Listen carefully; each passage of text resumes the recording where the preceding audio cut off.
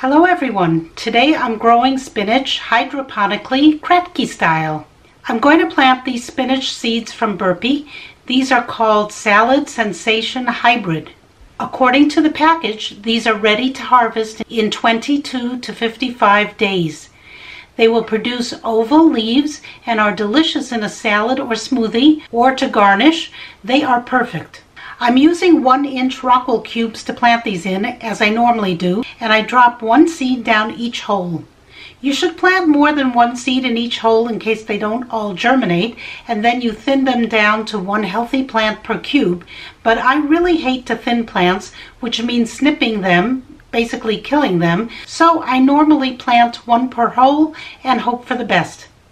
Sometimes two drop in by mistake. I just leave it and see what happens. The rockwool cubes need to be saturated with water first.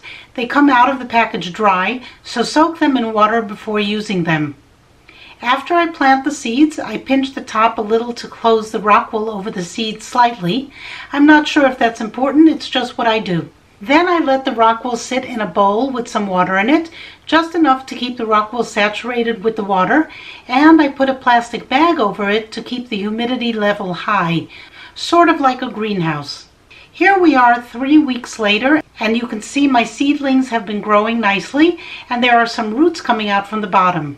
Spinach takes a lot longer to germinate than lettuce, so don't get discouraged if nothing pops up for a week or even 2 weeks. So now these are ready to be transplanted into their hydroponic homes. I like to use Grow Big formula from Fox Farms. This is labeled 326 and it is specifically formulated for hydroponic use. They have another formula, 644, and that is for regular plants, so make sure to buy the right one, 326. It should say hydroponic plant food. I will leave a link for it in the description box below this video. It's very easy to mix. You just measure out 2 teaspoons into a gallon of water and shake. I use the RO water, that is reverse osmosis water. You can use any filtered water. I think filtered water is best, but if you don't have it, then give your tap water a try. But if you can use filtered water, then do that. This is a 32-ounce mason jar with a wide mouth. The 3-inch net cup fits perfectly into the wide mouth mason jars. You can use 16-ounce jars too, but you may need to fill them with water during the growing cycle. When I use 32 ounces, I will have almost enough for the entire growing cycle of the spinach plants. So I have 3 jars here set up, ready for the spinach plants. You remember I originally planted 4, but obviously one didn't make it. It never sprouted, so I have 3 plants. That's why they tell you to plant more than one seed in each hole. I fill the jars up with the Grow Big hydroponic solution until the bottom of each net cup. The roots are not so developed yet on each plant, so I want to make sure the rockwool stays nice and wet while the plants are growing. The water level will drop as the plant uses the water and the nutrients, and I let it drop as you will see soon. But for now, fill the water to touch the rockwool so it stays moist. I also fill in clay pebbles around the rockwool for 2 reasons. 1, to fill in the gaps around the rockwool so the light doesn't reach the water, and 2, to give the rockwool some stability in the net cups, since the net cup is much bigger than the rockwool. Are the clay pebbles really necessary? I'm not sure, but since I have them, I use them. It could be they serve no purpose, but this method has worked for me and there is no reason to change what I'm doing. Okay, these plants are now set up. Now we need to cover the jars with something to block out the light. Otherwise, algae will grow, and aside from being unsightly, they are also living organisms, so they steal nutrients away from the plant for their own purposes. You don't really want algae growing in the jars with your plants, so block out the light any way that you can. I use aluminum foil. It's cheap enough and easy to wrap around the jars. And here you have the plants under a grow light. The plants need 6 or more hours of sun every day according to the seed packet. If you use a grow light, make sure to have it as close to the plant as possible so it will grow short and stocky. You don't want it growing stringy and leggy. I have my lights on 16 hours a day and off for 8 hours.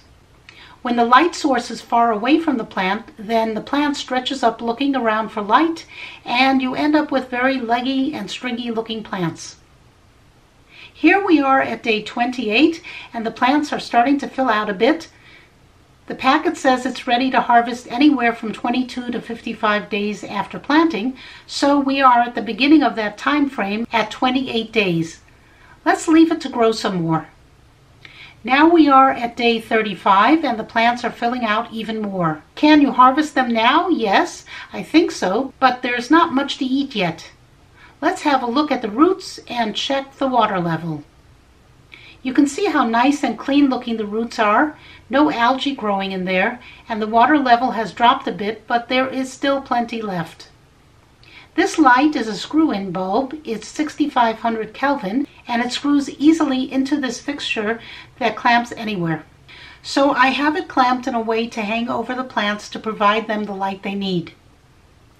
Now it's day 40, and I think you can see the spinach plants have been filling out. You really can eat them now. In fact, I've been pulling off leaves and munching on them. Now it's day 46, and I have decided to let these grow longer just to see how they turn out. When I take a look at the roots and check the water level, I see I should add some more hydroponic solution, so I give them a bit more. Just be careful not to fill up too high. Leave a gap of 1 inch or 2 below the net cup.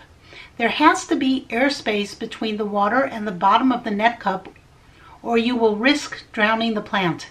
The plant needs air, and it puts out what are called air roots that feed in the gap area between the water level and the net cup, so don't fill the reservoir up too high.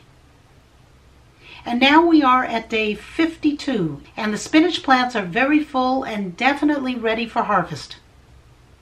Here you can see them on day 56, and they are even fuller and really crying out to be harvested. So that ends it. We are going to harvest these and eat. I don't grow spinach as much as I grow lettuce, but it does add a different dimension to the salad, different nutrients, and the color is really beautiful. And to top it off, these are grown indoors in a bug-free, pesticide-free, organic environment. I hope you enjoyed watching this process. Give it a try for yourself and let me know how it turns out in the comments section below. Thank you for watching. Bye!